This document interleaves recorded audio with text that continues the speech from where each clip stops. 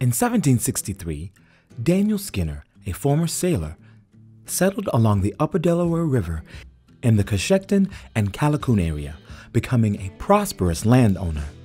By the time he arrived, most of the easily accessible lumber had been harvested and the local demand for timber had waned. Skinner knew that if he could get trees from remote areas to distant urban markets, there was money to be made. The virgin forest along the Delaware offered large solid pine, oak, and hemlock trees, perfect for the mast of ships and railroad ties needed to support the rapidly expanding rail industry. At the time, there were no trains, and the only available transportation was the mighty Delaware. He tried floating individual logs down the river, which became lodged in inaccessible places and proved to be a failure. Several months later, in 1764, he came up with the idea of tying timbers together to form a raft and float down the river. He built his first raft out of 6 80-foot white pine poles that would be perfect for ships' masts, and with 2 mates, floated them down to the shipyards in Philadelphia, 200 miles downriver. The shipbuilders gave a rousing welcome when Skinner arrived in Philadelphia 1 week later with 1 mate. The other mate apparently jumped off the raft, so terrified by the velocity of the waters passing through the Narrows, and tried to swim to shore, but was caught in and drowned in the Narrowsburg eddy whirlpool, rumored to be so strong during the spring freshet that boats could be stuck in it for days. It was this first trip on a timber raft down the Delaware River that earned Skinner the title Lord High Admiral of the Delaware River.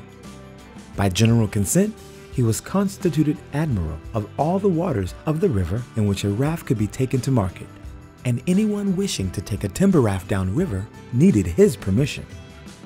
To get Admiral Skinner's permission, you had to present the Admiral with a bottle of wine or whiskey, which allowed you to go to Philadelphia as an entry-level foreman. To become a steerman, you had to present the Admiral with another bottle to gain his full permission to navigate all channels of the river. Every raft passing Skinner's property, called Tammany Flats, had to stop and deliver a bottle of whiskey to the Lord High Admiral. Harassment by Native Americans was common.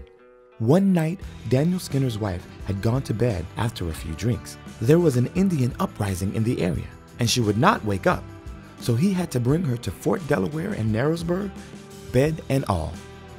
During the uprising, they left Cochecton for Shawangunk, New York, returning in 1777. His house had been plundered and burned, so Daniel rebuilt in Cochecton and continued his timber trade. Each timber raft at the time ranged in size from 16 feet to 70 feet wide and were 100 to 200 feet in length, containing 30,000 to 100,000 board feet of logs. Long heavy oars were attached to the front and back to steer the rafts. Some rafts also carried selected oak timber for shipbuilders, stone slabs for Philadelphia sidewalks, and charcoal, as well as whiskey or butter produced by Delaware and Sullivan County farms. It wasn't long before water-driven sawmills were built so the logs could be cut and repackaged in cribs containing about 10,000 board feet of lumber and floated down the river. 10 of these cribs would be coupled together in a colt for the trip downriver to the main branch of the Delaware River. Cutting lumber, skidding the logs, and building rafts on the shore of the river was winter work, taking advantage of the hard frozen surface to make moving the logs easier. Once the trees were cut, transported, and rafts assembled, they would be floated down the Delaware during the spring freshet, when the water was high enough to float the timber rafts and fast enough to get to Philadelphia in 3 days. At night, the rafts were often tied to the bank of the river or in a still pool of water in the river called an eddy. During the height of the industry, inns and bars close to these eddies served thousands of timbermen, and reached a peak in 1875 when 3,000 raftsmen floated down the Delaware.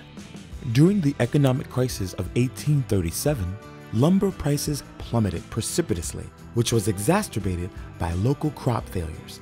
Many in the area became desperate. They were saved by the plentiful beech trees of Wayne County, Pennsylvania, and Sullivan County, New York, which had an abundant crop of beech nuts that year. This attracted flocks of wild pigeons, reportedly millions of birds. The birds were easily shot, netted, or clubbed by local residents who harvested them by the thousands. The birds would then be transported downriver on the timber rafts that stopped by villages to sell pigeons on the way downriver. By winter, more money had been made from selling pigeons than all the lumber transported downriver. Harvesting these pigeons prevented food riots in the area, which occurred throughout other parts of the country. Timber rafting was dangerous work. Men often fell overboard, drowning in the spring floodwaters. Many obstacles were encountered on the river, including hostile Indians, waterfalls, rifts, whirlpools, ice jams, or log jams caused by rafts that had been broken up by the river. Many men were killed, either crushed between logs in a jam or drowned by trying to break up a log jam. Dynamite was also used to break up jams, with many reports of injury or even deaths caused by blasting.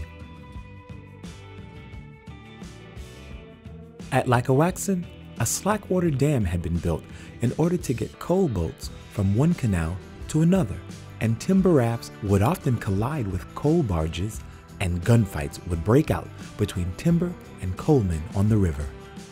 One timber raft even collided with an elephant. The elephant incident happened in 1869, when a circus was headed to Milford, Pennsylvania from Port Jervis, New York.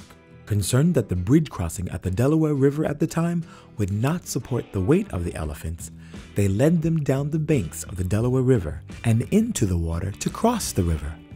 It was during this crossing when a timber raft speeding down the river in the flood currents encountered the elephant. The elephant, named Tippo Shahib, had recently killed its trainer and was rumored to be of ill temper. Using oars, the raftmen were finally able to force the elephant off the raft. The raft was badly damaged by the animal, but neither man nor beast was injured in the incident, and the menagerie continued on to Milford and later to Honesdale. Many of the rafts never went as far as Philadelphia. Many were sold in Easton, which quickly became the largest log market on the river. Raftsmen would sell their rafts, and it was cheaper to walk back to the Upper Delaware along well-marked trails instead of taking stagecoach or canal boat. The Delaware River was often called Timber River, and many of the logs sent downriver to Philadelphia shipyards were used to build ships like the USS Constitution for the fledgling U.S. Navy. The era of timber rafting lasted 150 years, until every tree within the reach of the Delaware had been cut down and the land left bare.